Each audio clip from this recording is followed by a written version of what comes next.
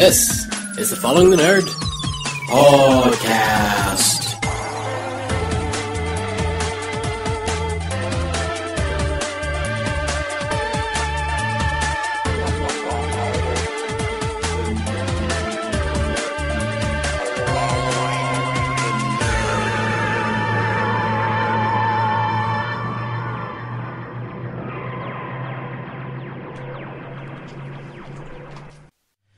Oh, it's a night of disasters. Put your earphones on, This is Shine 102.4 FM, and you are Following the Nerd. I'm Mark. I'm Jay. Oh. Ooh, turn me down. Crumbs. Okay, try that. Crumbs, chief. Yes, so this is Shine 102.4 FM, and you are Following the Nerd. Our usual co-host, Saxon, isn't with us tonight. He has, very unfortunately, he's had a death in the family, so... just to let him know that our thoughts and prayers are with both him and his family tonight, as well. But I don't know, he might be listening, and if he is, Saxon, we're all thinking about you, sir, we really are. But on with the show, on tonight's show, we are going to be talking to a gentleman who wrote a book called A Long Time Ago, and it's about his experiences with Star Wars, and how he grew up with Star Wars and then grew out of Star Wars. So we're going to be talking to him about 9:15 tonight. Very, very exciting. Jay, it's been a while since you've been on the show. How are you? I am okay. It's been about 5.5 months. Wow. Really? I'm nearly ready to drop the baby. Okay.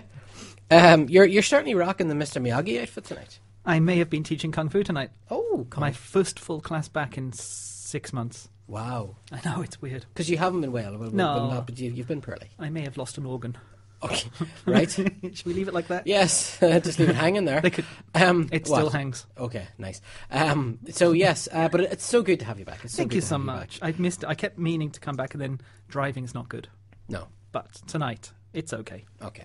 All right, but it is good to have you back. You can get us at any time during the show tonight on Facebook at facebook.com/following the nerd. You can tweet us at nerd following, or if you're out there listening live right now, and this is the 16th of January 2014 for anybody that's listening to this in podcast land in the very near future. Or in a time machine. Mm-hmm. Wow. It could happen. Yes, we went there.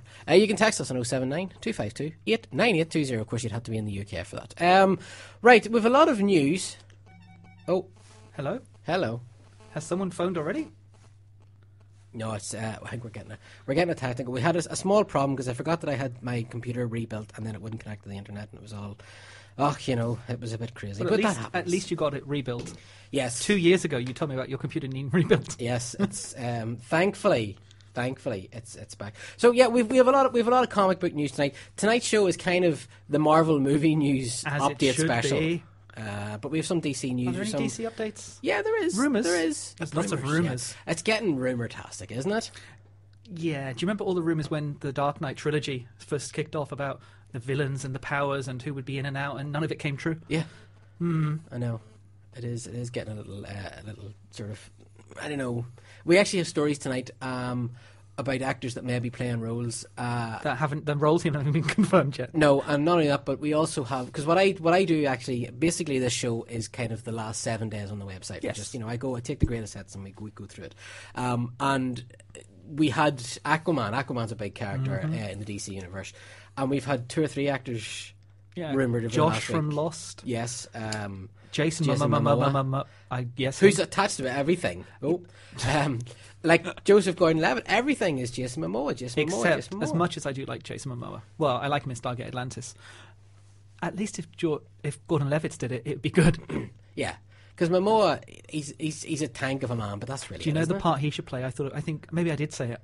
On Doomsday. No, Doomsday or Black Bolt. Who is Black Bolt? Black Bolt is in Marvel Comics one of the Inhumans, so a race of kind of mutants but genetically modified humanoid people, and Black Bolt is their leader, Kingstroke person. He can't speak. If he speaks, his voice destroys things. Okay. So that's who Jason Momoa should definitely be. Oh yes, I did. I was reading this conversation. Yeah, but I don't know. I think we're going to get a lot of music. We're going to get a lot of music. He is a physical actor, though. Yes. A bit like the rumour that The Rock was going to be in something as well. Yeah. I really hope he's not green. If he's green, I hope he's Martian Manhunter, not Jon Stewart. Jon Stewart is gravitas. He's powerful, but not massively built. He's not a tank. You see, did you see the picture? We have talked. Myself and Saxon talked about this a few times. But did you see the picture that the Rock tweeted of himself. Yes. And he's flexing the muscles and he's wearing the Batman t-shirt. Yeah. And he just looks like Bane. He would make a good Bane, but is it too soon to... Well, far then again... too soon. I think it's far too soon. But he would make a better juiced-up Bane. Yes. Rather than the Nolan Bane. Yeah, because he's huge. Yeah. He's huge. And every time you see him, he just get bigger. Because even for this movie Hercules, he's just a lump He's of getting muscle. bigger and bigger, isn't he? He is. He's massive. And you should do his workout routine. Yeah, maybe not. Maybe not, yeah. It's going to be one of those nights. It's going to be one of those nights. You were lost in thought, weren't you? Oh, don't talk to me. Right. This is Following the Nerd on Shine 102.4 FM. I'm Mark. I'm Jay. It's going to be a very quiet show if I don't talk to you. No, please do talk to me. Okay, I'll talk to you. Okay. Walking Dead. Are you Walking Dead. Are you loving Walking Dead? Not the comic book series, the TV series. Because obviously I'm loving it. I am.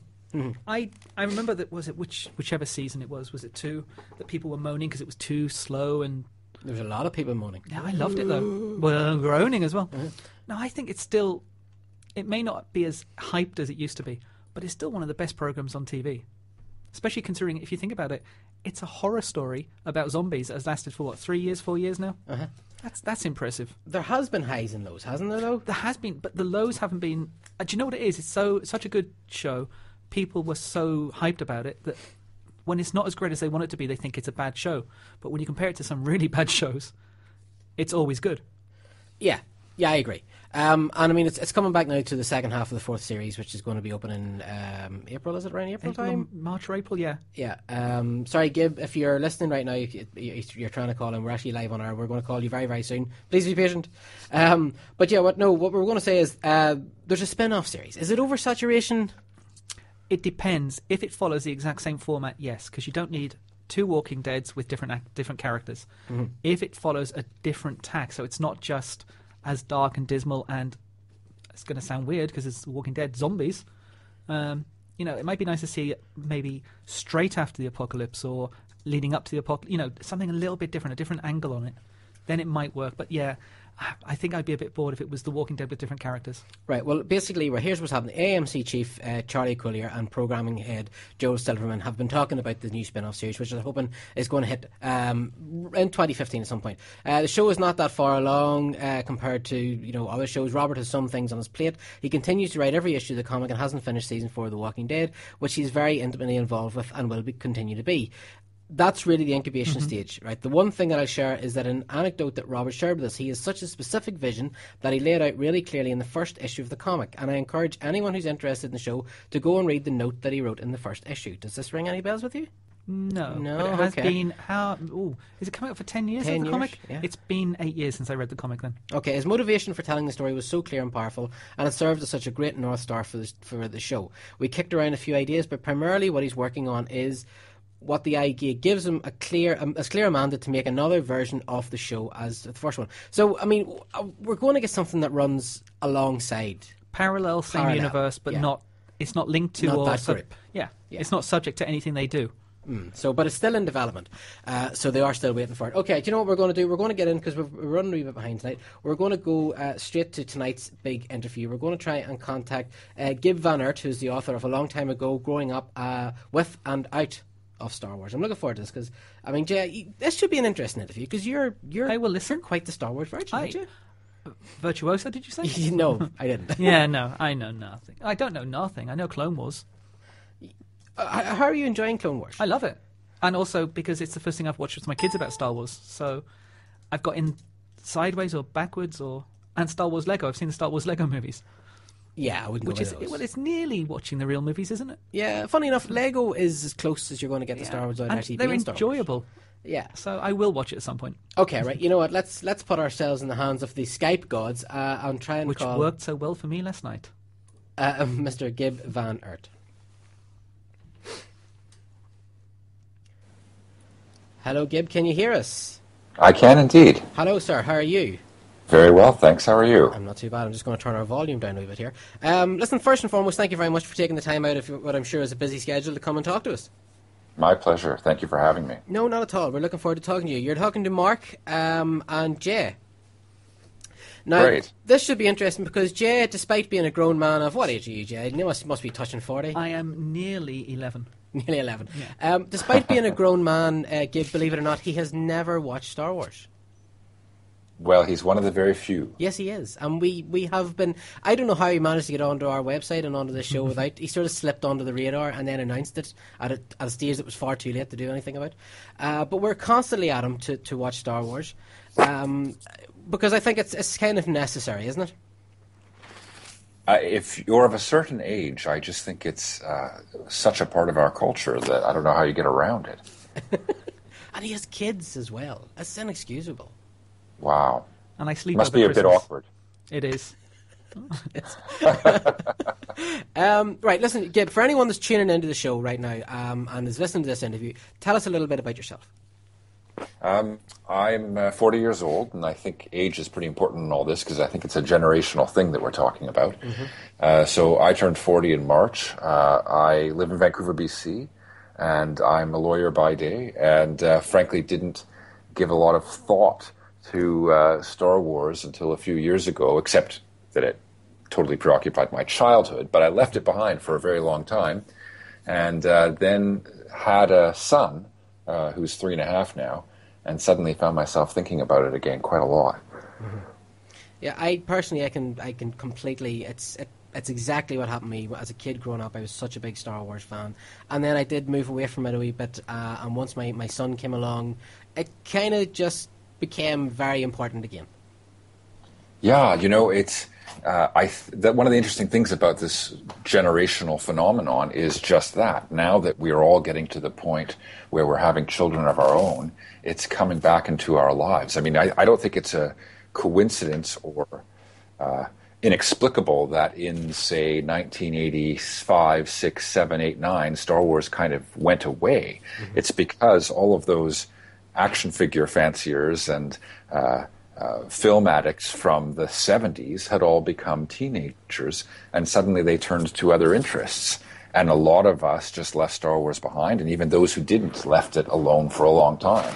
And now it's resurging, and you can see it in things like the Hasbro vintage action figure series that started coming out a few years ago, where they actually packaged the action figures to look like Kenner Star Wars action figures. They didn't do that for 5-year-olds. The 5-year-olds had no idea what the reference was, right? But all of us, late 30-year-olds and 40-year-olds, seeing those action figures in Kenner blister packs hanging on the shelves, we immediately understood that, and it kind of made our hearts leap, So I think it's creeping back into our lives, whether we like it or not. Okay, now your book a long time ago, growing up and with and out of Star Wars, it tells your story, sort of what you've been saying here. It tells the story of how you grew up with Star Wars, it was very important, and then you grew away from it, and then with the release of the special editions, it kind of, and of course, as you say, with the birth of your son as well, you got back into Star Wars. It became important again. Why did you feel you had to write this book? Why did you want to get this story out there? Because I started noticing, I've noticed my whole life, but especially in the last few years, that when I meet people my age, especially men, but not only men, but especially men, meet people my age, if I have nothing in common with them at all, somehow Star Wars will come up, and we have that in common. It's just this thing that happened to us all in the late 70s, early 80s, and that we all went through in one degree or another. And as I started seeing this happening over and over again, I thought, well, this is a story that I could tell that would be, on the one hand, a memoir of my own childhood, but would resonate because I meet people all the time, so long as they're in their late 30s, early 40s, men, chances are they had those same experiences. Doesn't matter what country they lived in, doesn't matter what their family was like or what their other circumstances were growing up. Certain, milestones, 1977, 1980, 1983, matter to them. So I thought there's a story to be told here that is personal to me to some extent, but is also pretty universal for a certain kind of childhood that so many of us went through in the 70s and 80s. We find on this show, we interview actors, writers, comic book artists, you name it, creative people that are into all the kind of things that we're into on this show. And I always say to them, what influenced you? And I don't think one has ever not said Star Wars at some point. I believe. it's weird.